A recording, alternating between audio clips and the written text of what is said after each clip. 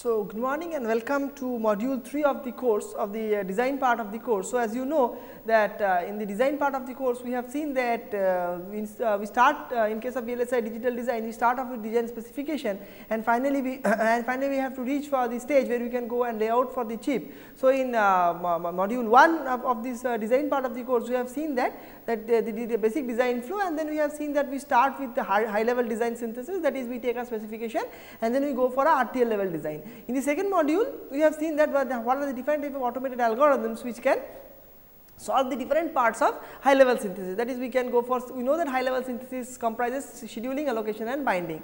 So, we have seen algorithms which can solve the scheduling problem, which can solve the allocation and which can solve the binding problems. Then after the end of high level synthesis or after the high level synthesis procedure completes, then what we get? We get a RTL level design, that is register transfer level design, or you can say a basic architectural level design. Now, the next step of the design flow, as discussed in module 1 or the introductory lecture of the course, we have seen that after the high level design is obtained or the RTL design is obtained, that is some kind of black box design is obtained, then our idea is to go for a gate level design. So, once the gate level design is obtained, then only we can place it, route it and go for the further down the steps. So, from the high level design we need to have a logic gate level design, because everything ultimately has to be implemented in terms of gates and flops, and then finally it can be, and actually in the hardware library we have nothing but the gates, and they are actually comprised of transistors. So, gates are a unit block, you can say the building block for digital designs, and then they will be actually placed, routed and we will be going for the back end design. So, very important is that we have to convert the high level designs to a gate level design.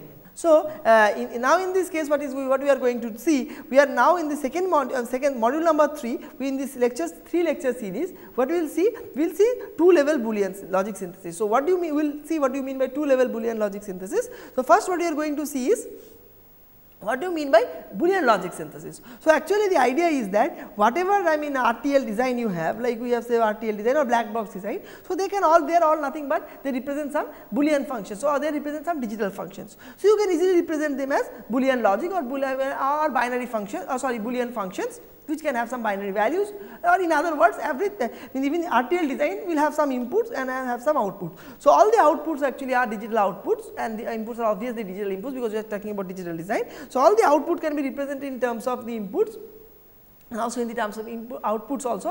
If you have what you call a sequential circuit, then the output will be depending on input as also on the state, and if it is a purely combinational circuit, then the output will be depending on the input. So, in other words, all the outputs of the circuits can be represented in terms of some kind of Boolean functions. Okay, so, now what happens? So, that is what all the all the outputs, if you can say, are being represented in terms of some Boolean functions, or they have some binary output values. Then what is the idea? Then we can convert each of these functions to logic gates. That is, say for example, we have a function, say if x is an output for one of the output of the RTL design, then we know that it will be a function of say a comma b comma c, where a and b and c are the inputs. Okay, so sorry, f x is equal to some function of actually a b c. So, that is output x will depend on some input values of a b c. So, it can be like a b plus c or something like that. You can have any Boolean, you can have any Boolean values or any binary. X will have a binary value, and it can have any it can be represented by any Boolean function. So, that is the idea. Like for example, if it is an adder circuit, so you will have this adder is equal to a XOR b. Similarly, if it is a carry part of a half adder, so the carry part will be AB. So, that means output of all the outputs of the RTL design or the high level design can be represented by some Boolean functions. Okay. So, that now these Boolean functions has to be converted into logic gates. So, as it is they are Boolean functions and they will have a binary values. So, we can easily represent them in by using some binary gates, in terms of some logic gates. So, that procedure is actually called logic synthesis. So, in this module 3 in the 3 lecture series, we will see about 2 level Boolean synthesis, or we will be trying to implement our that is Boolean functions by what do you say 2 level by using of Boolean, by using logic gates, which will be having 2 levels. So, now we will see in details what do you mean by 2 levels, what do you mean by multiple levels and so forth. Okay. So, this is the introduction slide. So, what I have said that we have seen that we get the RTL design from high level synthesis, right. After high level synthesis we get the RTL designs. Okay. Then now the RTL circuit is available, you have to translate it into gate level design. Now that is actually called logic synthesis. Okay. So, if you are having RTL design, so formally speaking, so if you have RTL design, if you want to represent them using logic gates, so this process is called logic synthesis, because all the outputs, as I mentioned, all the outputs of these RTL circuits will be represented by some Boolean function, and anything which is represented by some Boolean function can be always represented by some logic gates or some gates, because logic gates are also nothing but they also represent some Boolean functions. Like for AND gate, it is A dot B, having two inputs AND gate. So, the output or so the function of the AND two input AND gate is, you can say that A dot B. Similarly, you have a very big function also, so they can all be represented using the Boolean logic gates. Okay, so that is why it is called logic synthesis. So, we are now going to see this module, this module is entirely dedicated to logic synthesis. So, module 3, and in the first 3 lectures we will see how we can go about 2 level logic synthesis. So, now we will slowly see what do you mean by 2 level, what do you mean by multiple levels, slowly we will be coming into picture. So, whenever we say logic synthesis, so we are actually using logic gates if it is a combinational circuit, and both logic gates and flip flops is a sequential circuit. Okay, so now coming to the question of what do you mean by sorry, 2 level logic. Okay, so what is the 2 level logic? In 2 level logic we are using only AND gates, OR gates and inverters. So, inverters means A prime is if your inputs are non inverted. So, if you assume that inputs are A, B, C, D. So, if you want to get an A prime, B prime or C prime, that is the inversion. So, you have to use inverter. So, use AND gates, OR gates and inverters. So, in 2 levels, AND gates are at the first level and OR gates are used at the second level. We will see what does that mean. So, that means I think in your digital design undergraduate course, you have seen that some function like f of x, which I have told, can be written as AB plus C. So, what does that mean? It means you have an AND gate for AB, okay, this is AB, and then there will be a OR gate at the second level. So, it will be nothing but a C. So, it is a C, so A dot B plus C. So, that means what, in the first level you have put an AND gate and the second level you have put an OR gate. So, we will see with a bigger example. So, that is the basic idea. So, in sum of product form, that you know already in our from undergraduate digital design lectures. So, you know sum of product means AB plus CD plus EF, that is you are summing all the product terms. So, that is all the product terms means they are actually represented by AND gates, okay, and we are actually then all summing them, a sum of products. So, your product are all the products are being summed. So, how can you generate the products? So, products are generated by obviously AND gates. So, first level you have AND gates and then you are summing them, sum of products. How can you sum them? You have to use an OR gate. So, in the end of all these things you have an OR gate like this. So, therefore, it is called a sum of product form are represented by 2 level logic, where the first level is and the second level is second level is OR gates. And sometimes you may also have A bar B. So, in that case you have to put an inverter and this will be A, and actually inverters are not considered as another level. Okay, so, this is actually called a 2 level synthesis. Okay, so, in this lecture, this triple lecture, so we are mainly going to look at 2 level logic synthesis algorithms. As already mentioned, the main focus of this video course is that we will be telling you about the algorithms which can solve the problem. So, here you will be given some Boolean functions, right. So, the functions will be like some f of something something something, and then you have to automatically find out how they can be implemented by 2 level logic, and obviously you have to minimize, you have to do your algorithm should be such so that the number of gates required is minimum, because obviously a function can be represented in many ways. A very simple example like x prime. So, this is nothing but actually a 0, but if I write x plus x prime, so this is nothing but a 1. So, this 1 can be represented in this way, x can be 0 can be represented in this way. In a very similar way I can write x y z plus x. So, this is nothing but actually only, you can say that this is nothing but x into x y plus 1. So, this is nothing but x. So, this whole thing can be represented by an x. Okay. So, that means what, all the functions, whatever functions can be written. So, same function like 1 0 or whatever given like the example like x y z plus x is nothing but is equivalent to x. So, the idea is here you will be requiring a 3 input AND gate and a OR gate kind of a thing, but it is equivalent to x, we do not require a gate. So, idea is that, so any of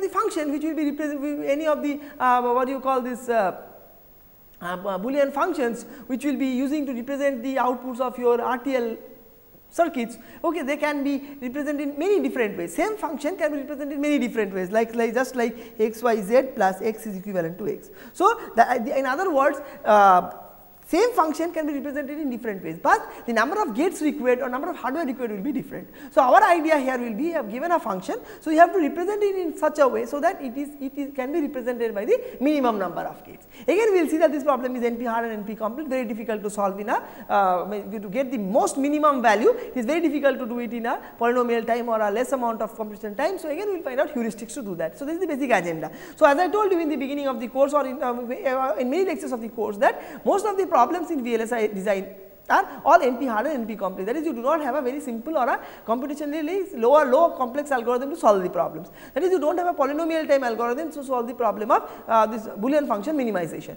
Now, why we cannot represent it? Because we will find out that if the number of variables is x, the amount of time required to spend is about the order of 2 to the power n plus. So, therefore, I mean if you want to have a 100 function, 100 variable function, so to find out the minimum number of gate representation for that will be order of 2 to the power 100, which is infeasible in terms of complexity time. So, time complexity. So, what you have to do? You have to take some heuristics to find out some representation, so which is very near the minimal as well as the execution time should be lower. So, this is actually true for all the things like for different high level synthesis algorithms we have seen, like your 01 ILP for high level scheduling. Then also we have seen that if you are going for click partitioning based binding and so forth. So, they are all difficult problems, and then you have found out good heuristics which can solve the problem. For same thing we will be also doing for the Boolean 2 level Boolean synthesis. So, we will see that multi-level is a much more complex problem than the 2 level problem. So, we will all slowly come into that, but now from the for time being you just assume that, I mean from the discussion just you can understand that the problem also like this 2 level Boolean 2 level binary. So, 2 level logic synthesis is also a very difficult problem, and what is the problem? Given a function you have to represent it with a minimum number of gates. So, that is actually the definition of that register transfer level to high level synthesis, which is given RTL designs which are obtained by high level synthesis. So, you have to represent them using gates, so which is called logic synthesis, and that number of gates should be minimum. Otherwise, I mean as I have given an example, a similar function which is actually a similar same function can be represented in very different ways, and they will require different number of gates to solve the problem, like x, y, z plus x, you require 3 input AND gate and OR gate, but for x same function equivalent function x, this is actually equivalent to this. So, here you do not require any gates. So, therefore, not only you have to represent the Boolean functions by some logic gates, but also you have to do it in the minimum number of gates. Okay. Like so that is 2 input logic synthesis, I mean the 2 level logic synthesis means AND and a OR and OR. Okay. And in this case there can be other choices also, like you can use the OR gates at the first level, AND gate in the second level. So, what is that? Is actually called product of sums, like A plus B dot C. So, what is this? Is called the POS form, that is you are producting these sums. Okay. So, it will be what? It will be A or B, and then finally you have to put an AND gate and make it, this will be C. So, this is POS form. So, you already know from digital design undergraduate course that there are 2 types of representation, sum of product and product of sum. So, it is a product of sum. So, if you are using a product of sum form, then the first level will be your OR gates and the second level will be your AND gates. Okay. So, you can also make it using NAND and NOR gates. So, everything is possible, right, and also inverters also will be required if you are using, and if you are not using an inverting logic, like if you are using NOR or NAND gates. So, the inverters are already coming by, I mean actually using, because you know AND and the NOR gates, but if you are using AND or OR gates or an AND plane, like OR gates, AND gates, 2 level or AND level, AND level and OR level. So, if you are using this, so you require inverters, because you are not using any of the inverters in the OR and OR planes. Okay. But if you are using NAND or NOR logic gates to represent the circuits, then automatically the inverters are taken care of this one. Okay.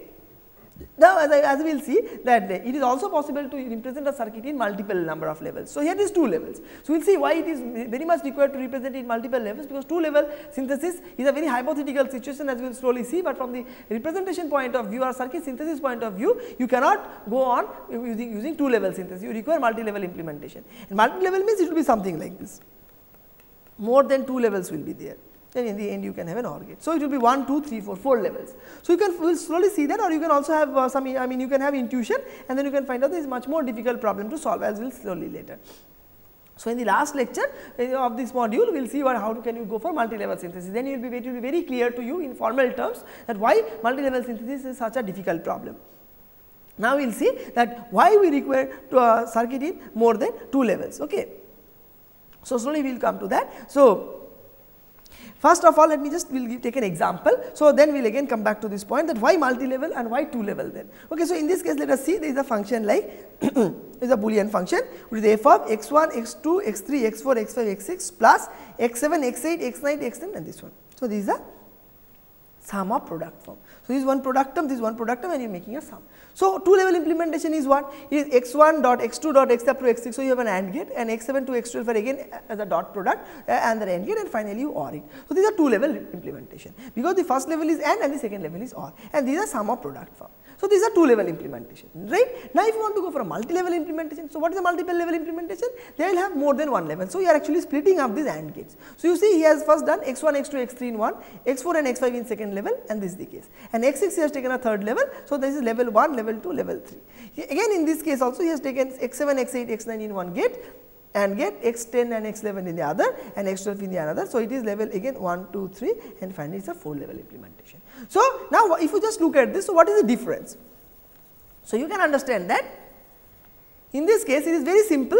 Actually just whatever function SOP you have, you can directly map it to this one. Some product terms is there and some terms is there. And here you have to do a lot of things, like here you have made a 3-input AND gate, 2-input AND gate, again a 2-input AND gate. You can also do with another 2, this can be also implemented by another 2-input AND gate, like you can have x1, x2 here, and then again you can have another gate called x3 here, make another AND gate over here, and then you can connect it over here. So it will be 2-input, 2-input and 2-input AND gate. Similarly, you can have 3-input, 3-input, and you can have again a 2-input AND gate kind of. So a lot of options will be available to do it. So more the number of options, more difficult the problem is to solve. Here there is only one option to do it. So the algorithm or the automatic techniques to convert the SOP to this 2-level implementation will be very simple. But here there are a lot of options available, like it's a 3-input, 2-input, 2-input. So again you could have made it a 2-input AND gate, 3-input AND gate, and this can be again made a 2-input AND gate. So a lot of options are available, and you have to take the best option.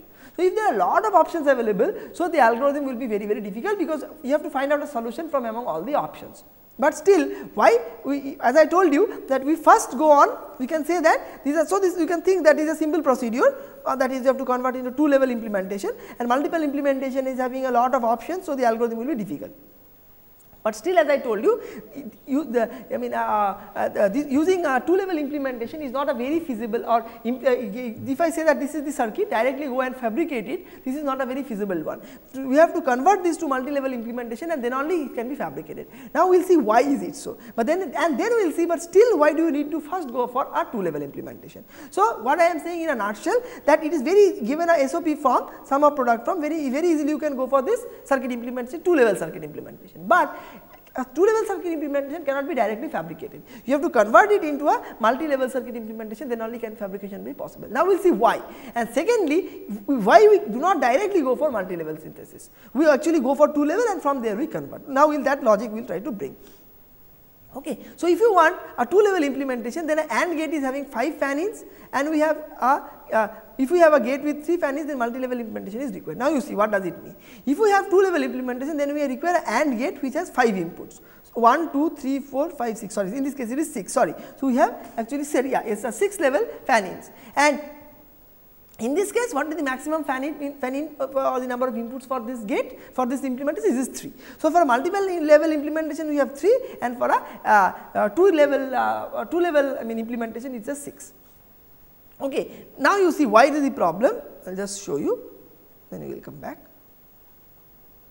Okay. So the idea here is that nowadays, so that these things will be making more clear slowly when we will be going down the lecture. So nowadays, actually you are using CMOS implementation. What is a CMOS implementation? So in CMOS implementation, slowly in the next few lectures we will see the transistor diagram and why the reason will be made clear to you. But for the time being, just take it from my side and take it granted for the time being, that in a CMOS implementation, it is very difficult to fabricate a gate, or even if you have a gate, it is very expensive or it is very slow if you have a gate which is having more than 4 inputs. So if you have a 5-input AND gate, 10-input AND gate, 100-input AND gate, theoretically it is possible, but if I want to do such an implementation in CMOS, and nowadays all the circuits are CMOS circuits, okay. So if you have that, the gates will be extremely slow, and the other, or it will be very expensive in terms of power and in the fabrication cost. So in case of CMOS, you can take a thumb rule that most or almost all the gates are having 4 inputs or less.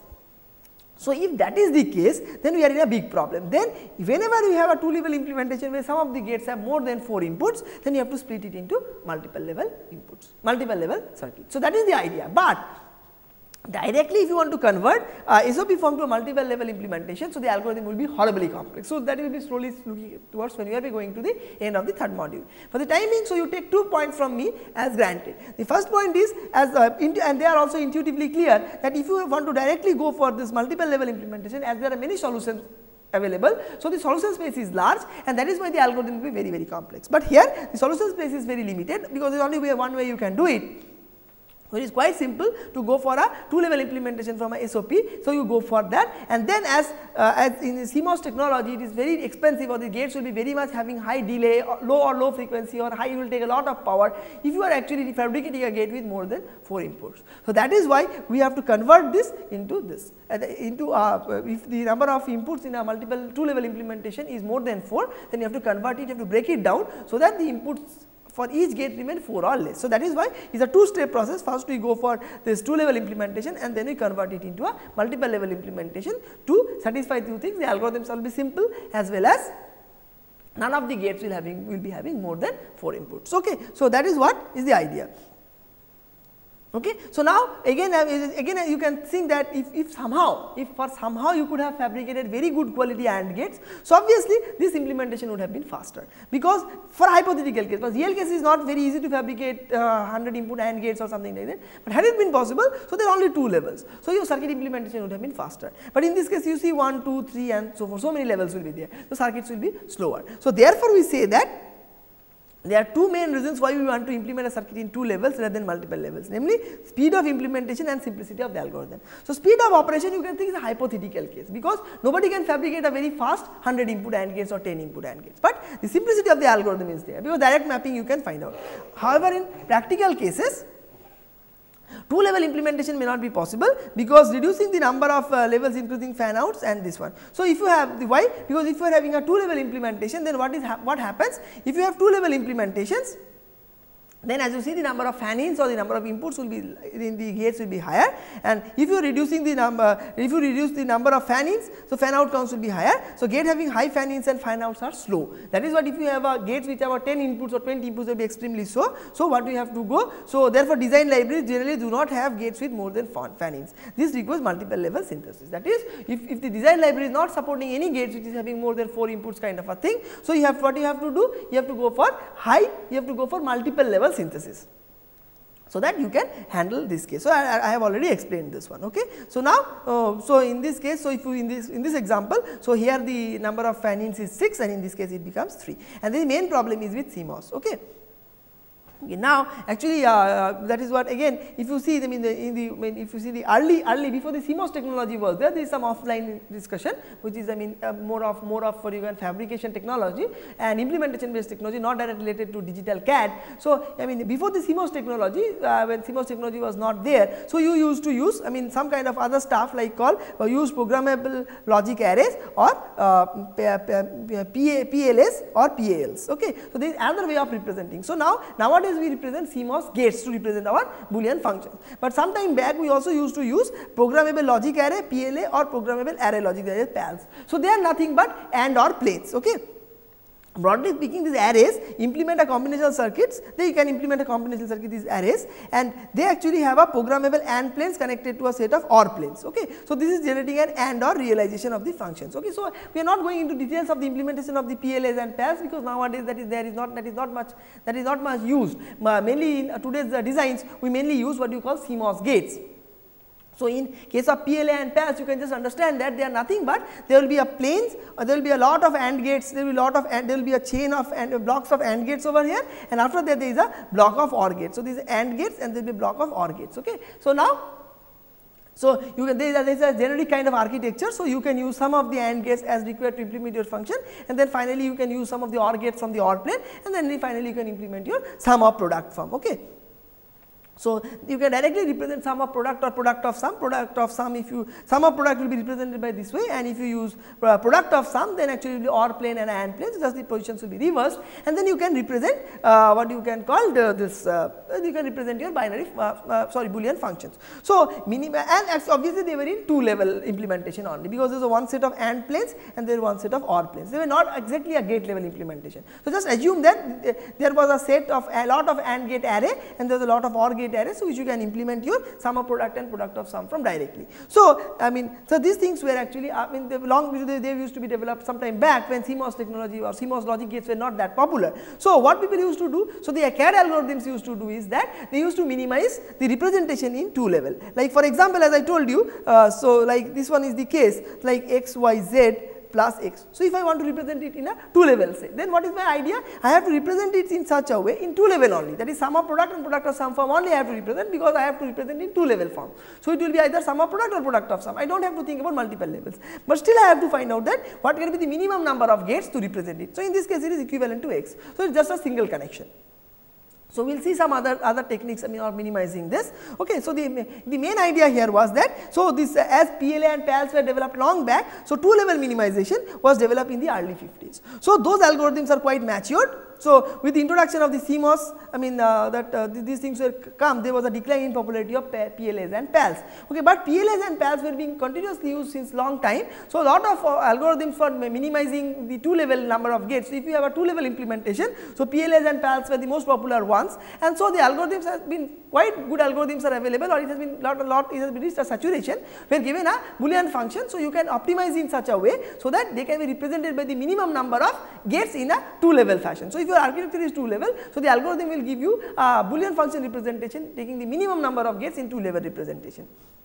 So, those algorithms are very strong. So, we will see those algorithms. So, now even in today's algorithms we go in a 2-step basis. So, given any Boolean function, so what you do first go for a 2 level implementation and we minimize our circuits. So, they minimize the number of gates or minimize the number of Boolean functions in such a way, so that they require the minimum number of gates in 2 level implementation. And now with this arrival of now CMOS is there. So, CMOS has become more popular than PLAs and PALs. So, what we do? So, now again from 2 level to multiple level implementation we do as a second step. Okay.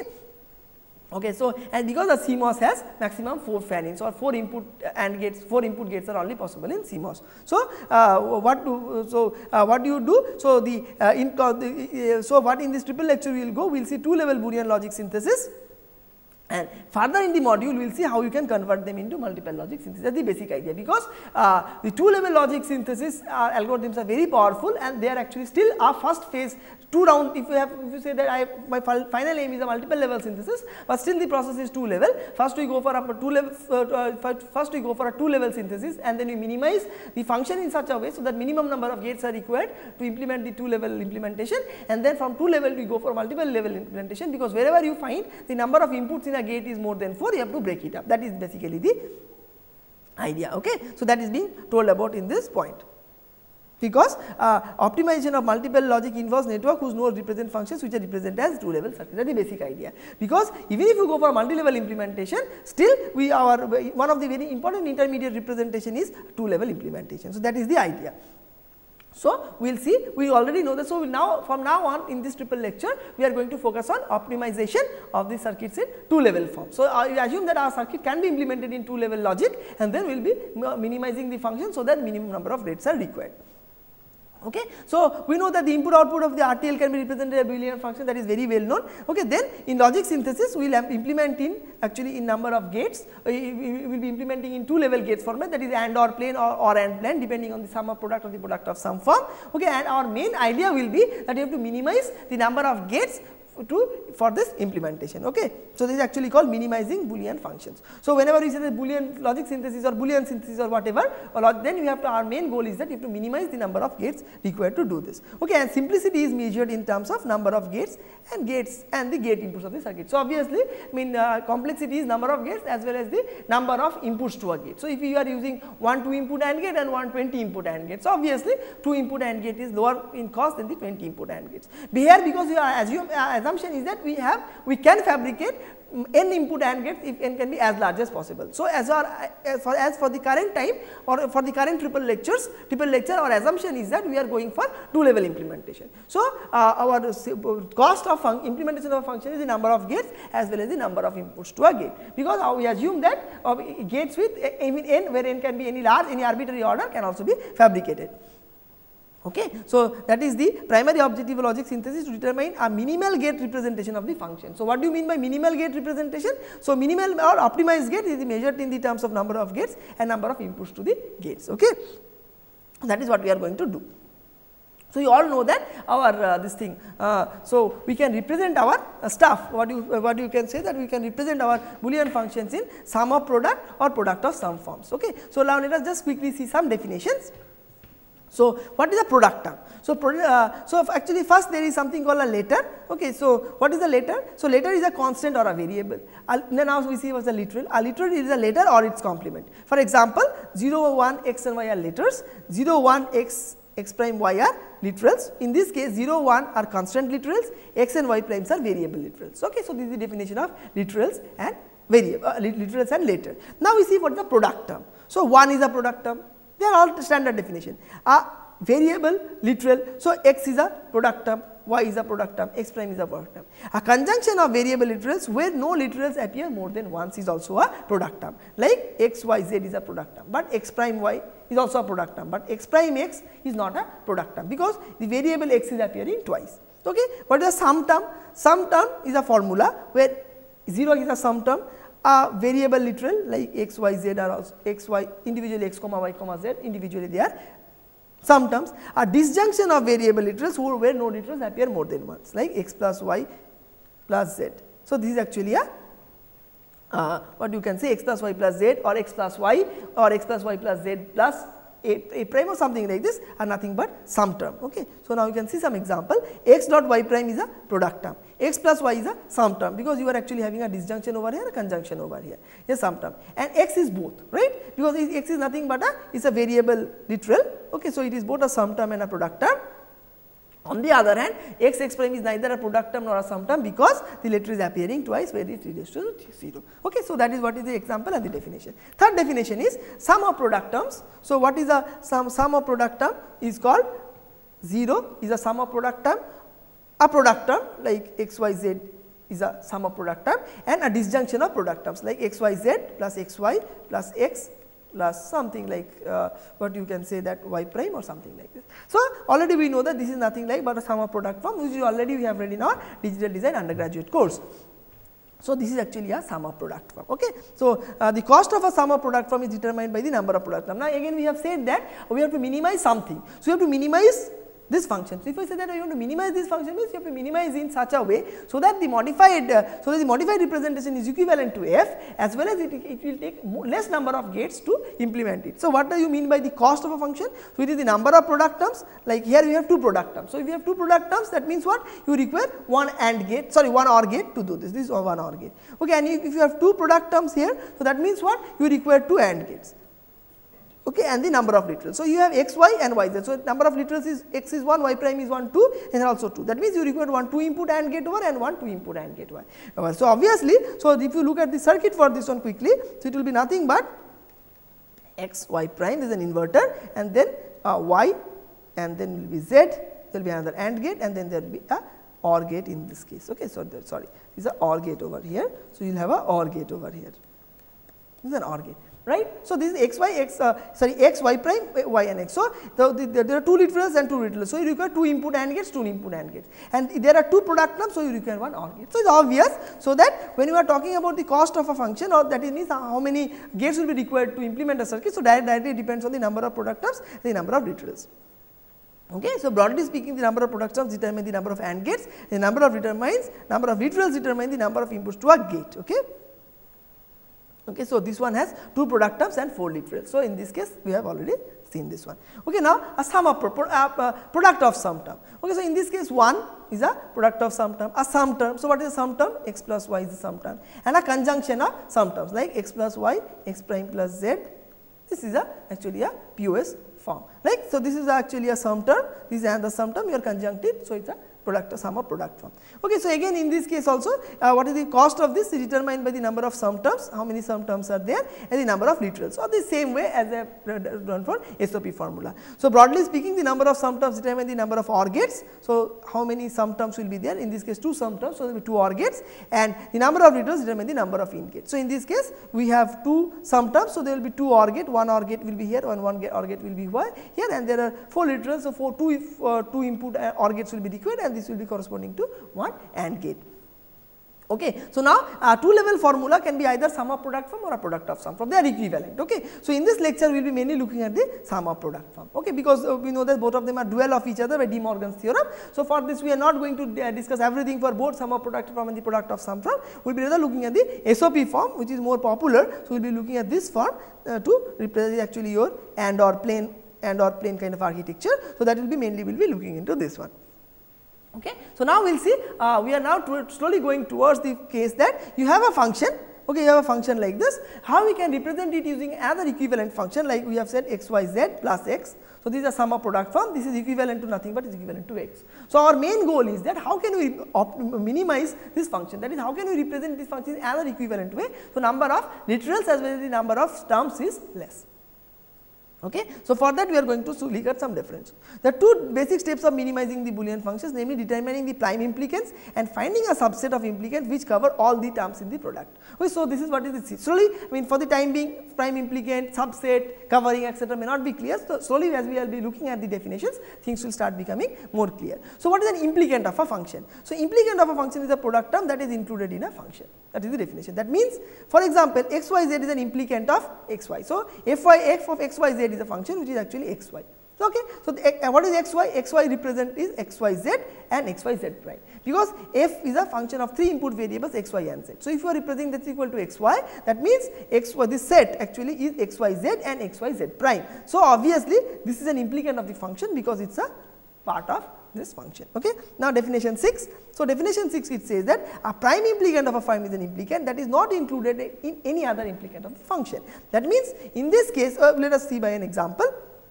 So prime implicant is an implicant of a special type of implicant, so that it is not included in any other implicant of the function. So a function can have lot of implicants. Okay. So this is one implicant, this is one implicant and this is one implicant. So in this case you can say that these are the 2 implicants of the function. Okay. So you can say when a function implicant will be a prime implicant, it will be a prime implicant if and only if this is not included in any other implicant. So we will see, for example, this x, y, z is not a prime implicant of this one. Why? So it is a new function. So it is a new function like this. So what is the new function? So new function is say that f of x, y, z is equal to f of x, y plus x prime, y prime, z prime. Okay. So this one is not a prime implicant of this one, because it can be expanded into x, y, z and it will be comprised of x, y, z prime. Okay. So now this term, this product term can be represented if you can, it is comprises of 2 other implicants, this x, y, z and x, y, z prime. Now we can say that, so x, y, z is a implicant of this function, but x, y, z is not a prime implicant of this one because x, y, z is contained in this one. Okay. So if I say that x, y, z is a implicant of this function, right, because this is the function. Okay. So now x, y, z is a implicant of the function because it is comprised in this function, because x, y can be represented as this one. So obviously this is included in the function, but this is not a prime implicant because x, y, z is included in the implicant x, y of the function. So this is not a prime implicant, but x, y is a prime implicant of the function. Now you see x, y is also a implicant because x, y is included in the function. So obviously because x, y is included in the function, because obviously each term, each product term is also an implicant of the function. That is very obvious because x, y is included in the function. But this is a prime implicant because x, y is not contained in any other implicant. So it has 2 so if you think that this function has 3 implicants like x, y, z prime this, and even x, y are some of the implicants of the function. Now you can easily obvious that x, y is not contained in this one. Okay. So in this term, so obviously x, y is a prime implicant because x, y is not contained in any other implicant. So if a implicant is not prime, then it is possible to obtain a prime implicant by removing some literals out of it. Okay. That means what is not a prime implicant, right? Now if you are removing x from this, and still obviously if you are removing some some literal over this, it should belong to the function. So in this case if I remove x, so obviously x, y belongs to the function and it will become a prime implicant. So that is what is being told in this definition. Now next one is essential prime implicant. Now if a prime implicant includes a mean term that is not included in any other prime implicant, then the prime implicant is essential. So what does it mean? It means that A prime implicant is what? It is saying that a prime implicant, like in this case, in this function x y plus x prime y z prime. So, why we call it as a prime implicant? We call it as a prime implicant because this guy is not included in any other implicant. So, that means it is a prime implicant, but x y z is also an implicant of the function or of this function. Okay. But you call it, but x y z is not a prime implicant. Why? Because this is comprised in one implicant of this one. So, this is not a prime implicant. Now, we will see what do you mean by an essential prime implicant. Okay. So, a prime implicant that includes a mean term that is not included in any other prime implicant, then that prime implicant is called an essential prime implicant. So, it is very easy, it's good to explain by an example. So, we say that for example, this is having two prime implicants, namely this and this. Obviously, there are two prime implicants because this is neither included in this nor this one is included in this. So, both of them are prime implicants because x y is not included in x prime, y prime, z prime and vice versa. The prime implicant x is essential because it contains this which are not contained in any other prime implicant this. That means what? So, this is actually having two implicants is x y z and x prime, x y z and x y z prime. Now, you see both of them are not included in this prime implicant. So, that means x y is have a mean term. So, actually these are actually called mean terms. So, if you remember your digital undergraduate course, so all these product terms are actually also called the mean terms in sum of product from. So, these terms are not included in any other prime implicant. So, it becomes the essential prime implicant. So, why do you call it an essential prime implicant? Because this prime implicant has some what do you call mean terms or some product terms which are not included in any other prime implicant. So, to represent this function, obviously this prime implicant has to be included. Okay, but if there is a prime implicant which is not essential, then it may be dropped, like we will see in another function like this one, like x y plus x y prime plus x z prime. Okay, the prime implicants are this, this and this, you can easily verify, okay, because this is neither included here, not included here and vice versa. So, none of the terms can be included in one another. So, it is all these are prime implicants, but some of them may not be essential prime implicants because x z prime, if you see x z prime, it is nothing but x y prime z prime and x y z prime. Okay. If you can open it up. Now, you can see x y prime z prime is in x y prime. So, what is x y prime? X y prime is nothing but x y prime z and x y prime z prime. So, if I open it up, I will get this. If I open it up, I will get x y z and x y z prime. If I open this one up. Okay. So, now you see, so x z I am breaking up into x y prime z prime and x y z prime. So, you can see x y prime z prime is actually included in this guy x y prime z prime, this one is there. So, x y prime z prime, this guy is already included in this, and x y z prime is actually included in x y. So, this guy is having two mean terms, one is included in this and one is included in this. So, this prime implicant is not an essential prime implicant because it can be dropped, because so in other words, what do I say, what they mean to say is that among them this is not an essential prime implicant. Why? Because its components are available in some other prime implicant. So, it becomes a non-essential prime implicant. And why these are essential prime implicants? Because they have some mean terms or some product term which is not included in any other product term, any other prime implicant. That means, if you want to represent a function, so you have to obviously have the minimum, you should have the essential prime implicant, because essential prime implicants will have some terms which is not included in any other term. And if a prime implicant is non-essential, then you can drop it because its components are already available in some other terms. Okay.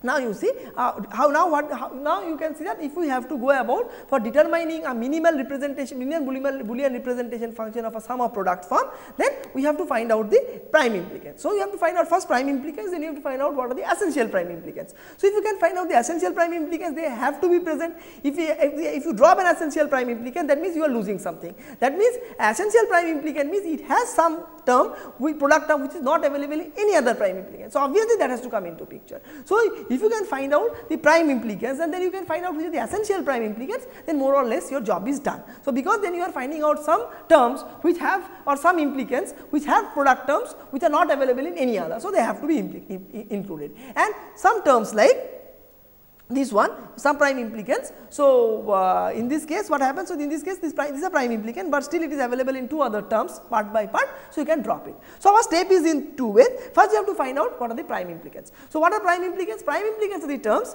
which are not included in any other. So, if there is a term which is totally included in other, like the example we are taking x, y, z plus x. So, in this case this is not at all a prime implicant. Why? Because this is totally embedded in x, because x can be represented as x, y prime, z prime, then x, y, z prime, then x, y prime, z, and then x, y, z. If you bring it up, it can be opened up into 4 terms. So, obviously, this one is included in this one. So, this is not a prime implicant. So, you can directly drop it. Then you remain with only the prime implicants. Then you find out what are the essential prime implicants. Because essential prime implicants are the one which has a term which is not included in any other term. So, obviously, you have to have the essential prime implicant. So, once you can go about this, then you have get a very minimum representation of your circuit. Okay. So, what is the theorem? It says that if the cost of a Boolean function depends on literals, then a minimal SOP must always consist of a sum of prime implicants.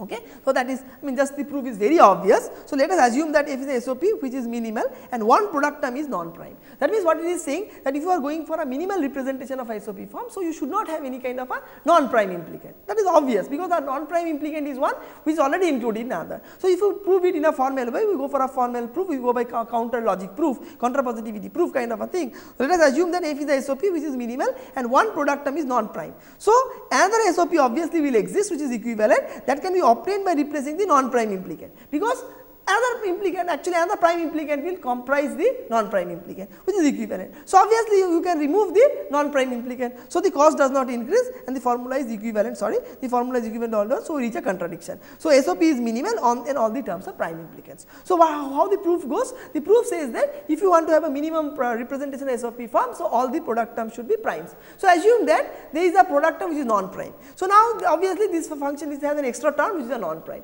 Now, you can obviously remove the non-prime term and it will still be equivalent. How? Because the non-prime implicant is included in some other prime implicant. So, obviously, you can remove the non-prime implicant, the function will become smaller in size, so it will be less complex and it will be equivalent. So, obviously, if you assume that SOP, f is an SOP which is minimal and yet one product term is non-prime, is false. Okay, so let us take the example. So, let this be the expression. So, a prime implicant of f is y. Okay, why do you call a prime implicant of f is y? Because there is no other term which there is no other term actually which will there is no other term in this case which will actually comprise of y. Okay, so now the SOP can be represented changed to x plus y. So, it is x plus x so the expression is x plus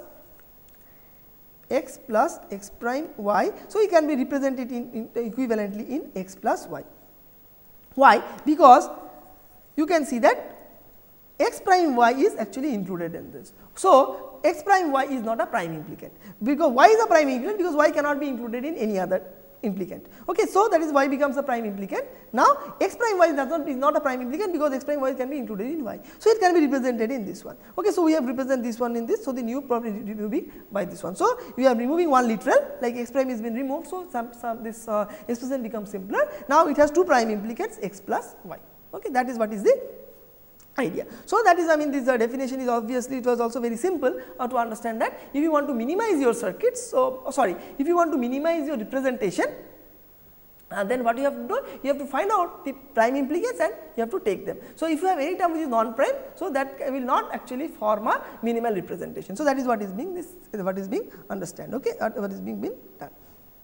Now, we have to find out some algorithm or some automated way where you can do it. How can you find out what are the prime inclines? So, given a function, you have to find out first the prime inclines. Then we will see how we can go about finding the essential prime inclines. So, we will go stepwise. So, first thing which you have seen that first you have to eliminate out all the non-prime implicants, because having a non-prime implicant we have already proved that is a big problem, big headache, because it is already having some terms which is already present in another prime implicant. So, better remove all the non-prime implicants. Then the question arises, how can you do it? So, there are different ways of doing it. So, today we will see the tabular method. So, what is the tabular method? The tabular method works like this. So, if you have a SOP form like x, y prime and x, y prime, where x is a product term not having the variable y, then it can be there can be a consensus to generate this one. So we can have, we say that x y prime plus x y, okay, x does not have the term y, then obviously it will become as x common and y plus y prime. So this will be changed to 1. So finally we will have this one. So it is also called one distance merging, because we have to cancel out the y prime and we have this one.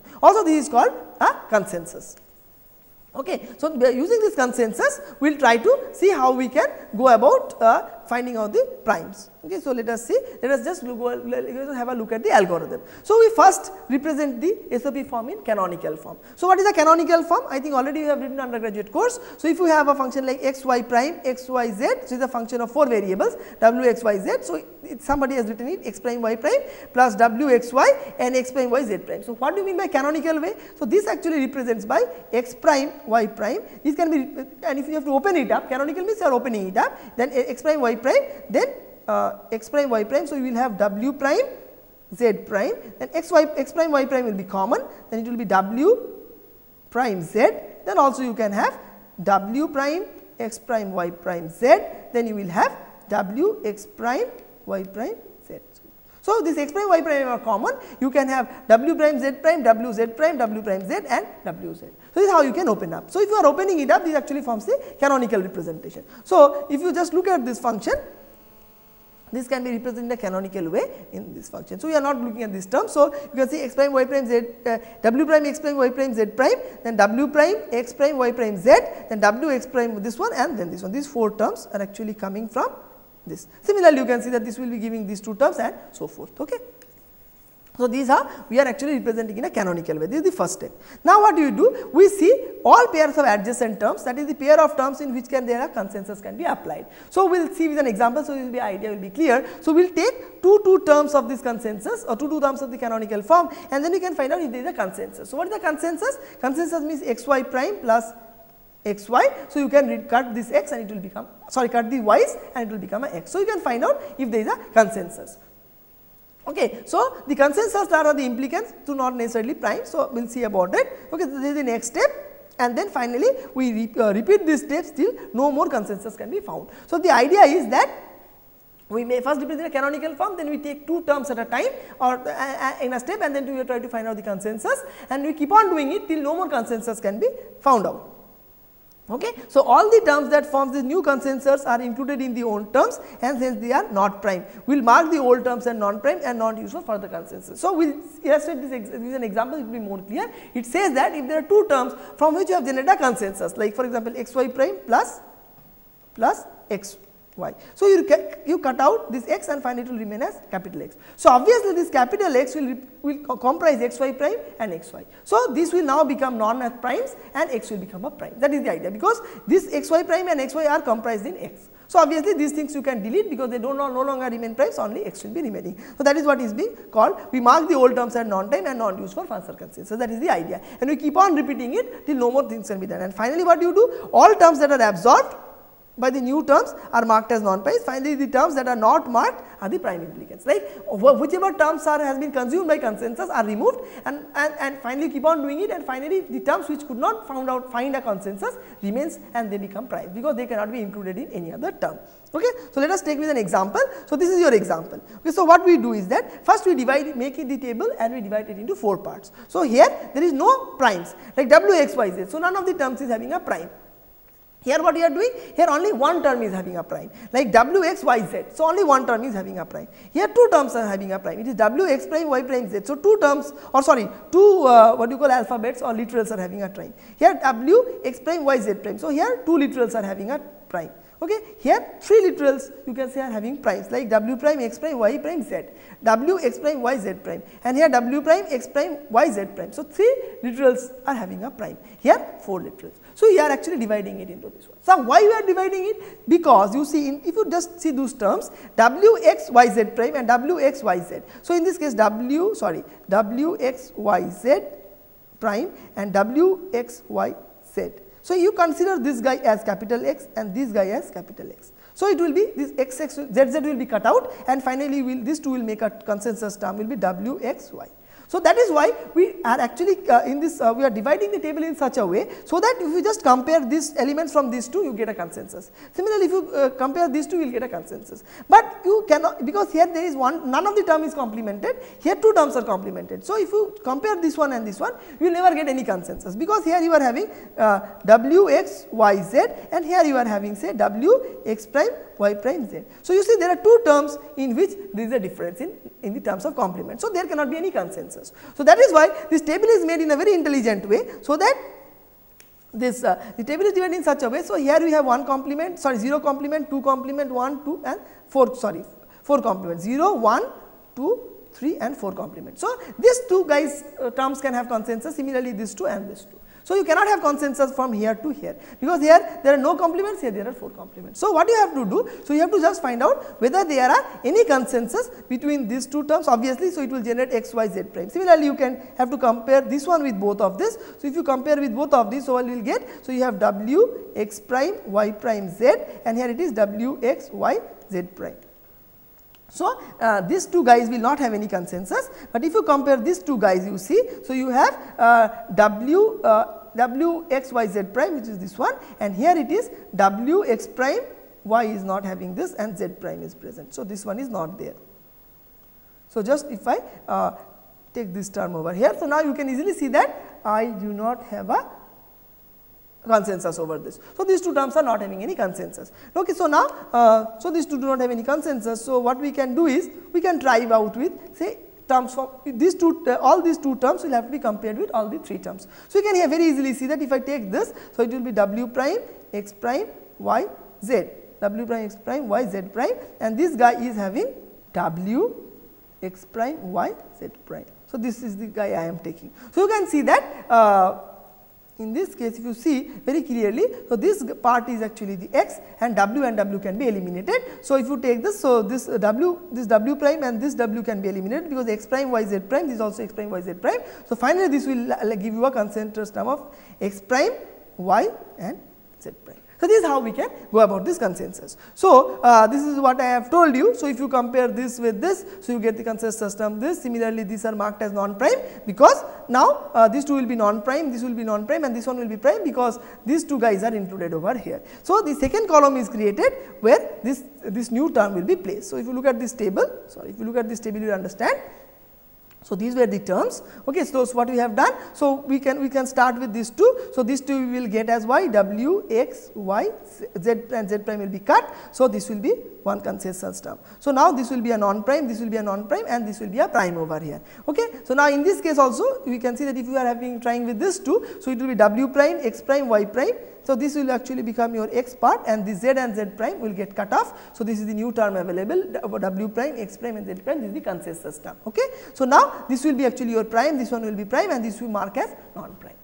Correct. Similarly, if you try out for whole thing, so you will find out a table like this. So you can find out that, or we can have a consensus. You can just see and try out. We get it all this thing. So you can find out that all of these terms, like this one with this one, this one with this one, we could have find out a consensus, and this is your new table, the next part of the table. So here you can find that these terms were included in at least one of the consensus terms. So none of them are prime, and here everything is a prime for you. So here also you can see 0 number of negations or complement. This is 1, this is 2, and this is 3. So again you have to repeat this procedure by taking these terms from these 2 rows, then again terms from these 2 rows, then again mutual from these 2 rows, and finally you are going to get as these 2 you will get by, you will find out that these 2 terms could not have a consensus, because it is w x y and this w x z prime. So these 2 terms could not have any consensus. But again, if you try to see that, if you want to find out that if you try these 3 elements and try to compare with these 4 elements, you can find out that we will get these 2 consensus terms, that is x prime y prime and x z prime.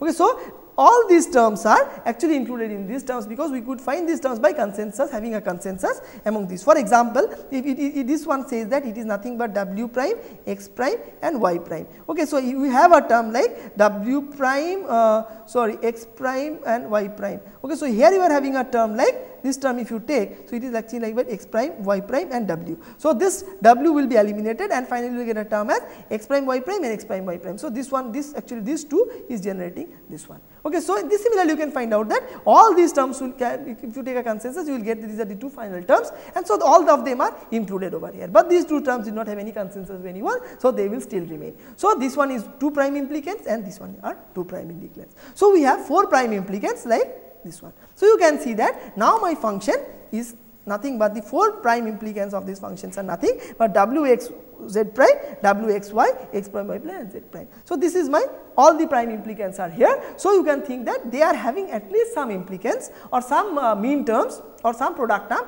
which is not available in any other. Like this guy will have some terms, this guy will have some terms, this guy will have some terms and this guy will have some terms which are not available, these are all prime implicants because this guy is not available here, this guy cannot be included over here and this guy cannot be totally merged over here. We are not actually finding out the essential prime right now, we are only finding out the prime implicants. So, what does the prime implicant means? That means this term cannot be totally included over here and it is true for all others. So, essential prime implicant means it should have at least one term which is not available in any other. So, that will come in the next stage. So, first what we have done? First we have eliminated all the non-essential primes. Sorry, we have eliminated all the terms which are non-primes. Non-primes means what? Like this is a term, so it is actually included in this term. So, wxyz is included in wxy. So, this is not a prime term, so it can be eliminated. So, as of now in the first step, what we have done? We have taken a function and by using this tabular method, what we have done? We have tried to eliminate all the terms or we can call the product terms which are non-prime. That means they can be included directly in any of the prime implicants. So, here we are actually having this set of 4 prime implicants.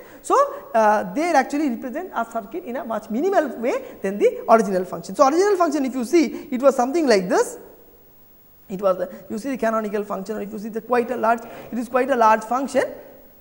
Okay. So, this one we have reduced it to something like this. Okay, now what will be next step? Next step we have to find out what are the essential primes, because if there are some primes which are totally included, say it is not an essential prime, that means it does not have any prime implicant which is not any implicant which is not there in any other, so it can be easily dropped. So, now these are your prime implicants. Now, I have to find out which are the essential prime implicants. So, essential prime implicants are what? They actually will have a term which is not available in any other prime implicant. So, they obviously have to be there. So, then you have to find out what are the essential prime implicants. And then we will remove some other primes if possible, then that will be the most minimum representation. For now, for a time being, what we have done? First step we have eliminated all those product terms which are actually not primes. That means they can be totally included, they are totally included in some of the prime terms. So, they can be directly thrown away. So, that is what we have done. Okay. So, this is about the determining of the prime implicants by tabular method. So, what was some of the steps we should observe over here? So, you can see that in this case the example was completely specified, whereas we do not have any don't cares. So, if now what happens if there is a don't care? So, even if there is incompletely specified, that is some don't care terms are there. So, if the function is completely specified, so incompletely specified, then what we do? So, we have to go for the same procedure, but if the function is incompletely specified, then what we do? So, basically you have to make it complete. So, if you make it complete, then what do? You have to put some don't cares. So, now the same procedure will follow, but then if we find out what is the small modification we have to do. So, if there is a prime implicant you find out and it only comprises of don't cares, then you can directly throw away that one. So, that is what we are just going to see with a very small example, like if you have a sum of product term like x z prime and x y z. So, this be the specified function. Okay. So, and this be told, and then actually they say that these are the don't care terms, that is we do not know what is the, you already know the concept of don't care. So, these are incompletely specified. It says that for this obviously the output is 1 and for this it does not matter. Then how do you go about it? So, if it is completely specified function, so it is we do this procedure, but if it is incompletely specified or if there are some don't cares, then how do you go about it? So, in this we will take this example.